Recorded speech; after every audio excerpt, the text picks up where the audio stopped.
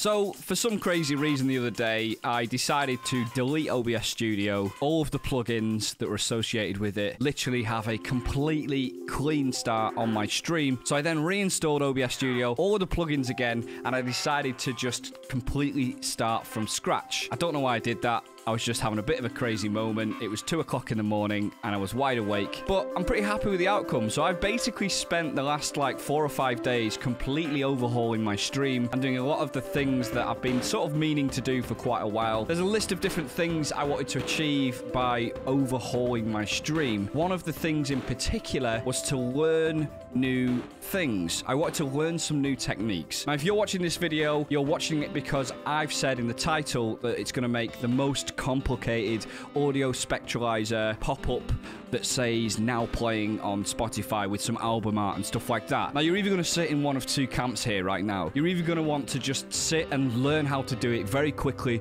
because you just want to add it to your stream. And if that's the case, fine, you will take a lot from this video. However, you might be in camp 2, and that's the camp where you actually want to learn about some new techniques within OBS Studio. And that's where I was at. I really wanted to learn some new techniques in OBS Studio, pull them all together into one nice, clean thing. First up, a quick word from my sponsors. Owned.pro was a plugin specifically for OBS Studio. You literally install this, and from there, you can install one-click overlays from Owned.pro. You can install alerts from Owned Pro. It's a really, really good tool. I've tried this out myself. I absolutely love it myself, and I'm sure you'll like it too. And the best part is, if you use Code Machine at checkout when you take out a Pro subscription with Owned Pro, you'll get 50% off the subscription cost. You'll also be supporting the channel, so that's a thanks from me, and hopefully you enjoy it. Check out Own.pro and let me know how you get on.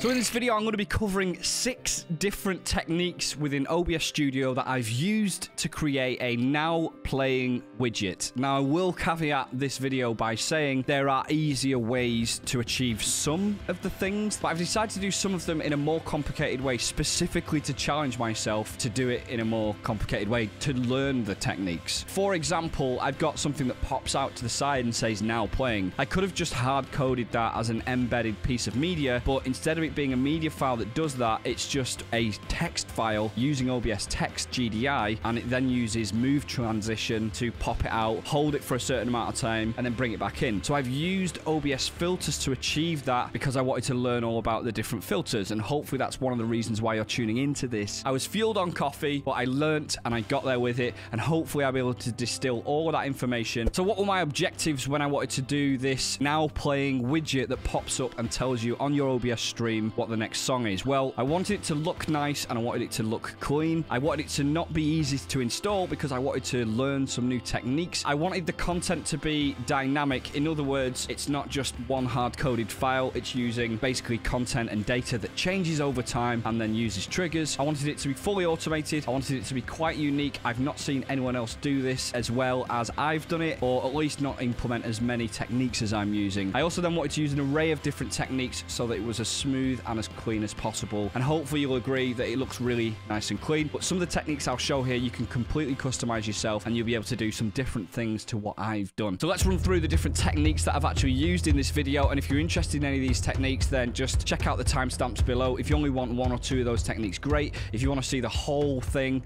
then just watch it end to end. First of all, I've used a mask filter on the scene and also on sources. I've used 4 elements that move as part of this. So the first element that I've used is the now playing static text, which I've said uses the OBS move transition plugin, and it just pulls it out, it holds it there for a certain amount of time, and then it drops it back in behind the widget. I've used 2 other techniques here, which is a dynamic song titles change and some album changes, which then uses a scroll filter to essentially make the wording move across the screen or the widget, as it were. I've used Snip app for Spotify to read that text file and change the now playing. It links to your Spotify and it just shows the album album artwork and what's playing now. I used the same move transition plugin to move the whole widget itself into the screen and then move it back down off the screen. Requires some scene nesting, which we'll go into a little bit as well. I've used audio spectralizer plugin for OBS Studio, which I've used before, and I've done some quite extensive videos about this. I'll link the video above here. And then the other elements I wanted to include are an album artwork, of course, and then a trigger to only happen when there's a song change. And this is something that I sort of struggled with a little bit, but I figured it out in the end, and it's a really, really neat solution. So the widget will only appear whenever there's a song change, which I just think is a really, really nice touch. So let's get into the tutorial. What I just want to say is that I use heavily scene nesting in this video. I've also got a video all about scene nesting. I actually use, I think, Streamlabs as the example because scene nesting is actually a lot more useful in Streamlabs because there's certain things you can't do. I'm obviously using now scene nesting within OBS Studio. This would not be possible without scene nesting. Scene nesting just allows you to add certain characteristics to certain sources without affecting like the original raw version of it. And I won't go into a lot of detail about it because I have done a full video all about scene nesting. I really recommend watching that video. Suffice to say, it's allowed me to actually do what I need to do. And one of the problems I ran into here was that the move transition plugin only works on scenes. It doesn't work on a source, which seems like not too much of a problem, but because the trigger to make the widget appear, so the thing that pulls out the widget and shows it on screen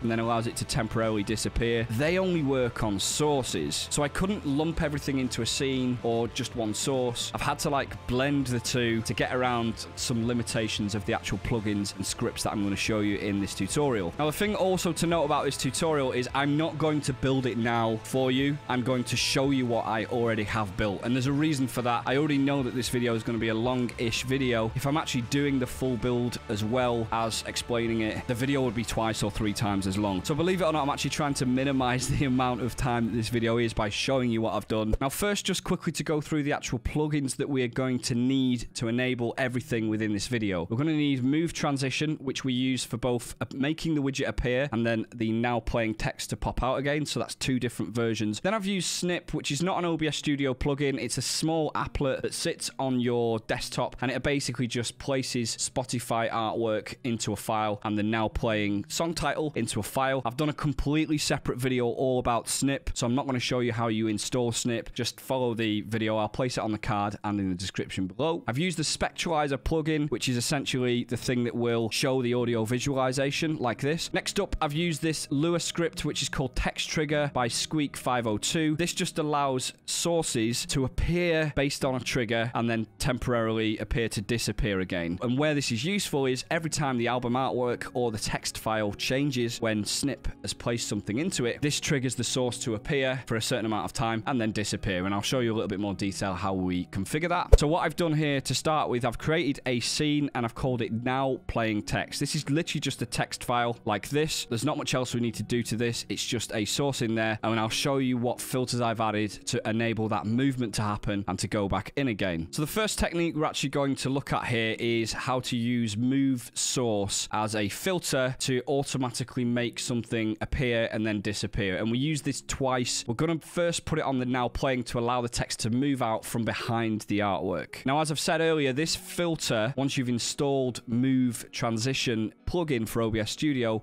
it doesn't work on the source itself. Instead, it works on the scene, which is why when you click on the scene and go on filters, you'll see we've now got these 2 effect filters. And this was definitely one of the limitations that I've had and one of the reasons why we've had to use scene nesting to achieve this look. So all I've done is I've added a move source, and the settings that I've used for this move source filter here, first of all, I've selected the text source, so it only uses this text source, which should be quite straightforward because you'll have already added this text source in here. So it's the text source that we're trying to move. I've set a delay of this being nearly 4 seconds, and that just means that instead of now playing appearing when the widget's off screen or even appearing as it's coming onto screen, it just delays it so that the widget can appear, there's a little bit of a delay, and then the now playing comes out. So that's just a personal preference. So the actual move will not happen until 3.8 seconds. I've got a custom duration of 1.2 seconds here. That just means the actual duration of the text coming out and it just means there's a nice little slide out there, but you can speed up or slow that down as much or as little as you like. You can do all the easing and stuff like that. Now what we have to do at this point, whatever location you want it to start in, we need to get that position. Now sometimes when you click get transform here, it will place the X and Y coordinates here. Great, but this can be a little bit buggy, so if you find that it's not getting the different coordinates that you've placed this source in, what you just need to do is right click. If you just go on transform and edit transform, you can see the positions of it. So for example, if I wanted the transition to start from there and go to there, I just have to right click, transform, edit transform, and see what the X and Y coordinates are. Again, it's all personal preference to how you choose to implement this. This is just how I've implemented it. So back into the now playing scene filters. Now there's an end delay, so it basically shows at the end of that move transition, I want a delay of nearly 7 seconds, and this is the point where it's done the first movement and it's just sticking around before moving on to the next movement, and you can then link one movement to the other, and this is how you create loops and automatic things like that. We've got the transform position, so we want it to move to whatever position. Now I'm just going to have the start trigger here as when the source is activated, but you may want a different start trigger here. For example, you might want it to be, I don't know, when the filter becomes actively shown in the final mix. I did some trial and error here, and I found that when the source itself is activated, then the source becomes more actively shown in the final mix. Now why is this important? Bear in mind here, this source is only going to be activated when the Lua script triggers it to appear temporarily and disappear. So the start trigger for that now playing to pop out will be when the source itself appears, and the source will be triggered only when there's a change in song. So this is the first real bit of like smart logic that we're applying to this widget, and it means that this movement will only apply. We'll see a little delay here at start, and then it should move. Then we get that it holds there for 6 or 7 seconds. And then it'll trigger onto, and I'll just show you this here, it triggers onto the next move, which is this second easing out trigger. So you can then choose, after it's done its movement and its delays, what the next move is. So I'm just selecting another filter, but before you can select this other filter, we actually have to create this other filter. And the way you do that is you right click and you duplicate it. You would rename it easing out, and once you've renamed it easing out, you then go through the same process, but this time what I've done is there's no start delay, because I want it to happen straight away, because we've actually built in the delay into this section. It's the same custom duration, so it'll just ease out at the same pace, and this time the X and Y coordinates are further to the left hand side. You can see here that was 600 earlier. Now I've used 419. I've set the start trigger to be exactly the same, so it's kept all the settings from the first one.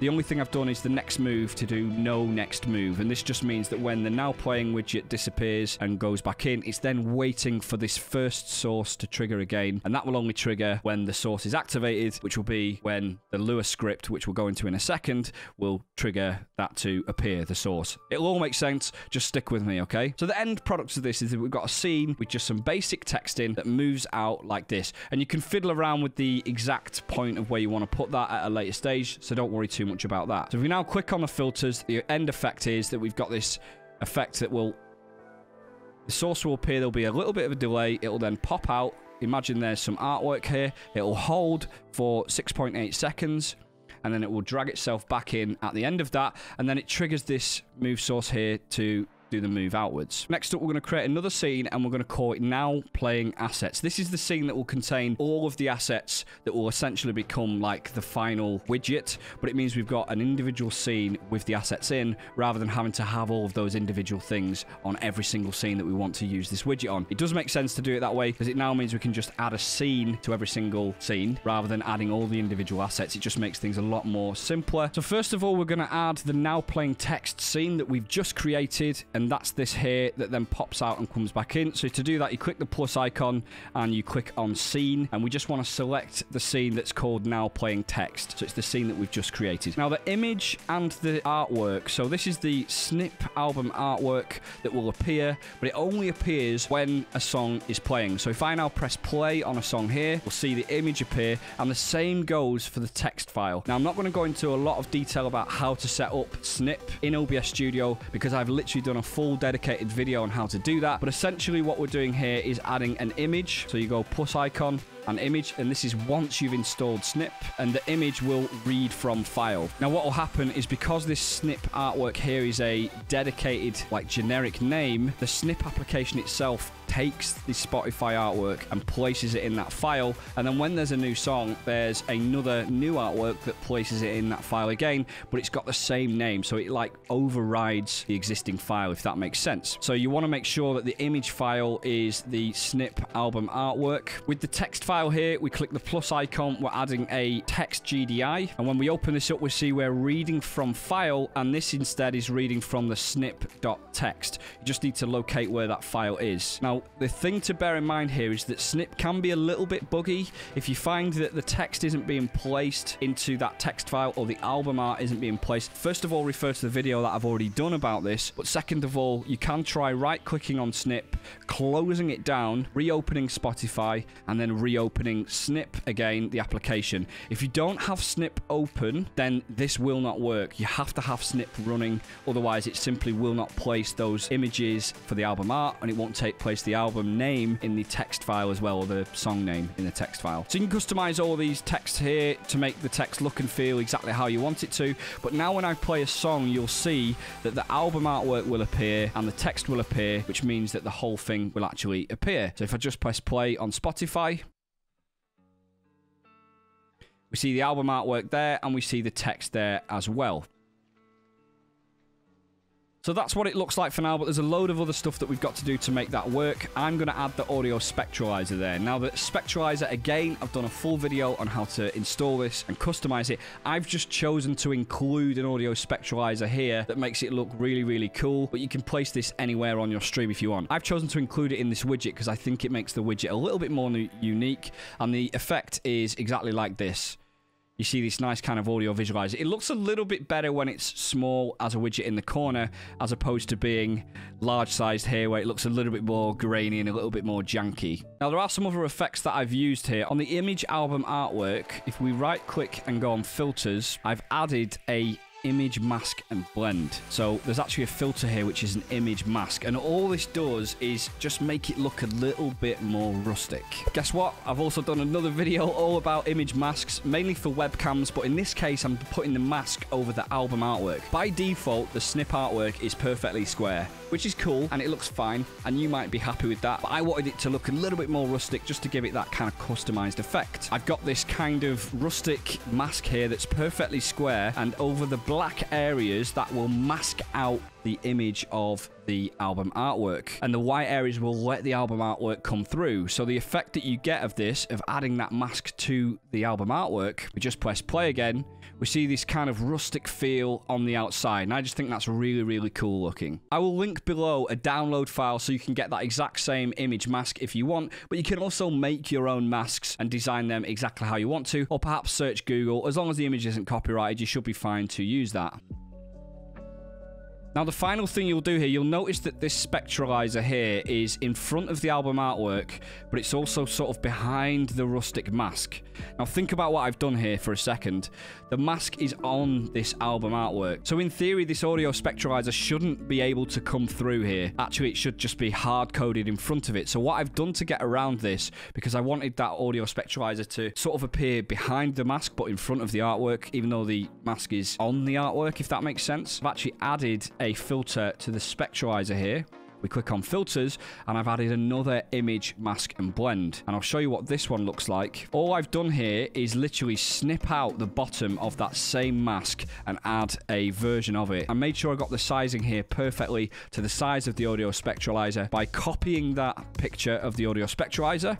So literally taking the dimensions of it like this, opened it up in Photoshop along with the full album artwork, and I literally just trimmed it to size. So we've now got a mask over the spectralizer itself. It's sort of like a little bit of a hack. It's essentially using the same mask, but only like the bottom half of it, if that makes sense. And again, the effect is that what we've got is the spectralizer's in front of the artwork, but it looks like it's behind the mask, but actually it's just an additional mask. It's only that lower half of the mask that I've added to the spectralizer. So we've now got our now playing widget that will pop out. We've got our image for the artwork itself. We've got the spectralizer that appears in front of it and gives it a nice kind of visual effect. So what I've also done is a scrolling effect on the name of the song. So I right click the name of the song and filters, and this is a default filter called scroll. So you can just add the filter called scroll here, and the settings I've done here is a horizontal speed. I've just triggered this up to 95. You can make that as fast or as slow as you like. I've also chosen to limit the width of that text file as well, and that just means that it actually limits it to here, and it means that it's not going to kind of, if you get like a longer name, it won't overextend. I'll show you what this looks like if I actually limit the width to a little bit higher. For example, if I limited it to 750, we'd have this effect, and I don't particularly want that to be the case. Now, you can choose to crop the source, but the cropping the source does cause some issues. So rather than cropping that text file, if we just unbolt this, if I was to crop this by holding Alt and bringing it across here, we can do it that way. But then when you get a new text file, it'll be extended further, and that crop will persist, and it'll still basically cause the same kind of issue. So we've got all of our assets in here in one scene called Now Playing Assets. We can now place that one widget on any scene that we want, and that should now work. But first of all, we want to make sure that we've got the Lua script installed to make sure it only pops up when there's a new album artwork. Now, to do this, I've gone to the Lua script called Text Trigger by Squeak 502, and this just allows us to trigger sources to appear, but only at certain points. So once you've installed that Lua script, and I've done a video on how you can install Lua script, so hopefully you can check that out and get that successfully installed. Within Tools and Scripts, we'll have this Text Lua script here for that Lua script. Now, we just need to customize this. So I'm first going to browse. Now, we can choose it to look at the text file so that when a new song name appears in the text file, it will make these sources appear, or you can check a different file, for example, the album artwork. I've chosen to go with the text file because it's just a little bit more reliable because it's only text rather than artwork. It probably doesn't make a difference, but yeah, I've basically browsed to the Snip file that's installed, and it will look at this Snip text file here, which will contain the album text.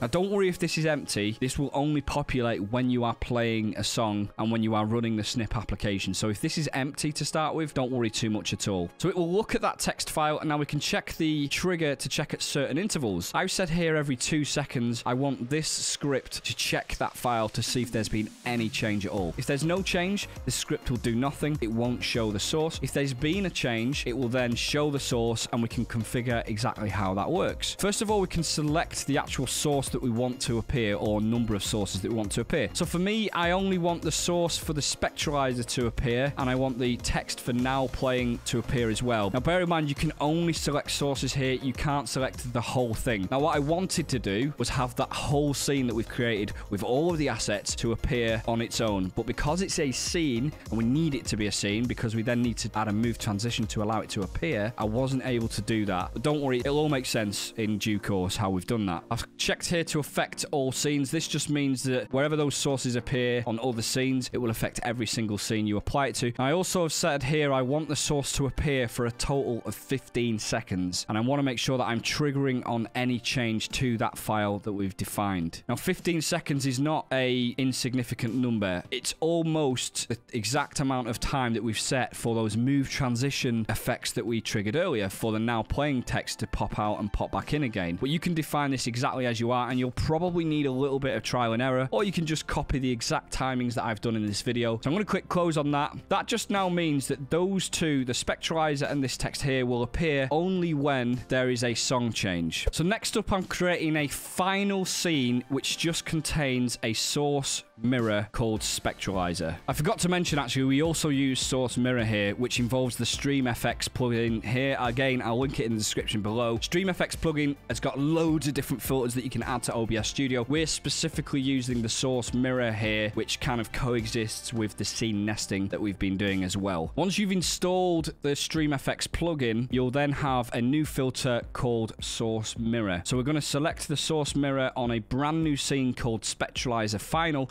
and this is where we want to have all of the final assets ready to be added to all of our scenes. And I'm simply going to add the source mirror, and I'm going to select the source mirror to be that spectralizer here. So it's the Now Playing Assets scene that we've just created that contains all the assets. So then essentially here we've got this Spectralizer Final scene that's got everything, but now it exists as a source within the scene instead of a scene of its own, if that makes sense. Now, you'll notice here, and this is the final part of the actual animation, and this is the reason why we're adding this extra step. This is the bit where we get all the assets to appear and then disappear again. So rather than just any one little bit of the asset, it's the total combined assets that we've just created in that other scene. So these are all going to appear at once and then all disappear, and it uses the move source that we added earlier for the now playing text. This time we're doing it for everything rather than just the now playing text. But as I mentioned earlier, one of the limitations to move transition is that it only applies to scenes. So I can't apply it here, which is why I've added it as a source within there on its own. And then we've got a final, essentially, spectralizer source here that we can move in its entirety. Now, don't worry if you can't see anything here at all. Remember, this is only appearing when there's a song playing and also when there's a script that said that there's been a change in the file. Now, if you want, you can disable that script and then you can see the source available at all times. For testing purposes, you may just want to do that Lua script bit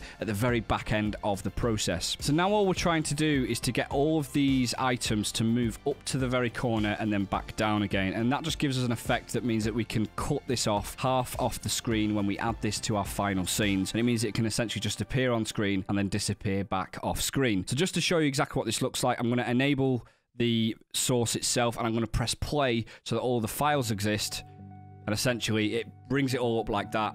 The now playing should pop out now, and then it will drop it all back down again after 15 seconds. It looks a little bit like that, but I think I've not quite got the timings right because I've done it manually there. But we're going to automate that process, and again, move source allows us to do that. So now we just go through the exact same process that we went through for this now playing text here, but instead of it doing it on just the text file, we're doing it on everything within inside this scene. So we're going to right click this, and we're going to go on filters on the spectralizer final, and we're going to add 2 move sources again. One filter to ease up the whole widget, and then another filter to ease it all back down again. So we're calling it ease in and ease out. And I'll just run through some of these settings here. So you want to click plus, and it is a move source filter that we're adding, and we're adding it onto the spectralizer final scene that we're going to be adding to all of the scenes that we want that widget to appear. We're going to choose the spectralizer source here, which is the only source that we've got available because we've created a source mirror for that. I want the start delay to be 3 seconds. The reason why I've chosen 3 seconds is because we've chosen 2 seconds for the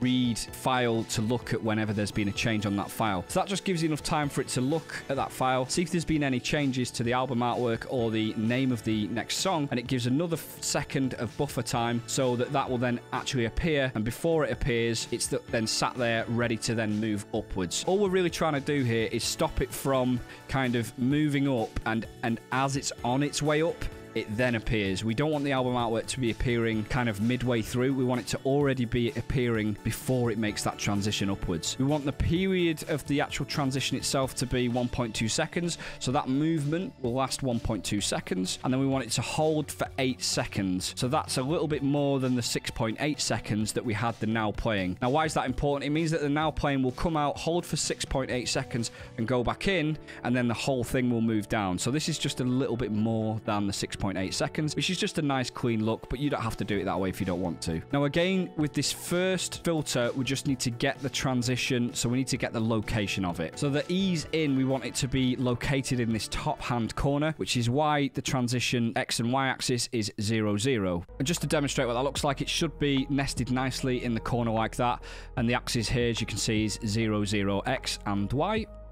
We need to make sure that the transform is also ticked as well, because it is a movement that we're transforming, and that's what the actual filter is. I'm just going to scroll down a little bit more. We can leave most of these settings the same. I'm having the start trigger here to be when the source is actually active, but bear in mind when it's activated, it's going to be off screen anyway, so it doesn't really matter too much, but you probably want to set this to source activate when the source becomes active in the final mix. And then the next move, we want it to be this second filter that we're going to create as well, which means it'll move upwards, it'll hold, and then it'll do the second filter, which will move it back down again. And again, that's like a loop. Then what we want to do, again, like what we did earlier to the text, we want to right click and duplicate this. We want to rename it to ease out. And here we want no delay. We want it to be the same duration, so it's a nice smooth transition. This time we've got the y-axis will change to be 540, which means it's just lower down the screen. It's all the way down here, as we can see. Now again, you can just move the scene and click get transform, and it will just place all of the coordinates in there. But sometimes it is a little bit sticky, and if it is that, you want to right click the source, click on transform, edit transform, and just take this y-axis position here and paste it into the y number here. So for this second source, I'm actually having the start trigger to be none. And the reason is because I want it to start when there is a next move to start this move. And all this is that next move that we had on the first filter, this second filter will only start when that is triggered. And then the next move will be 0 on this second filter. So what happens is this will do its process with these timings, and then it will trigger this move source easing out. And because we've set this setting here, the start trigger to be the next move or start this move here, it will only trigger this second movement when this first movement is done. Hopefully that all makes sense. We just click OK on that. And essentially what we're left with is on this scene, if we right click that again in filters, and we just test this by clicking the eyeball, that first one should ease it up and ease it back down again. If I just press play on the song, you'll actually see what that kind of looks like. The problem is now that there'll be a delay on the text, but don't worry about that. All the timings will work out pretty well. So just to test this and demonstrate what this looks like, I'm going to click play on Spotify so that album artwork will appear,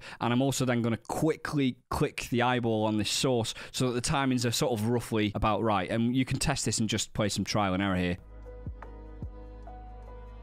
So these have appeared because there's now data in that file. There's been a delay, which allows it to then push up. The now playing pulls out. That should then go back in, and then the whole thing will drop back down again.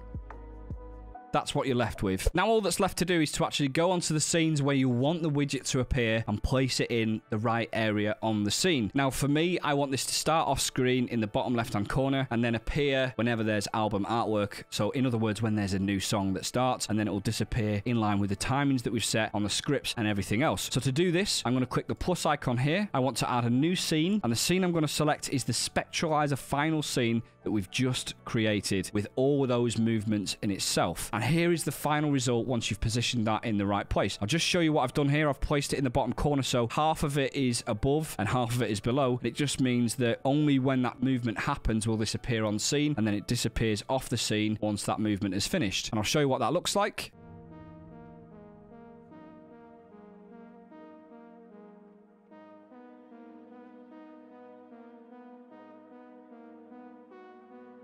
And we've got the nice spectralizer effect here as well.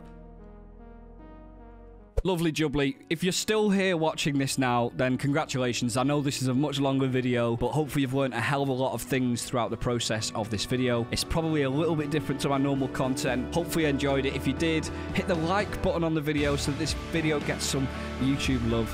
Have a wonderful day and take care.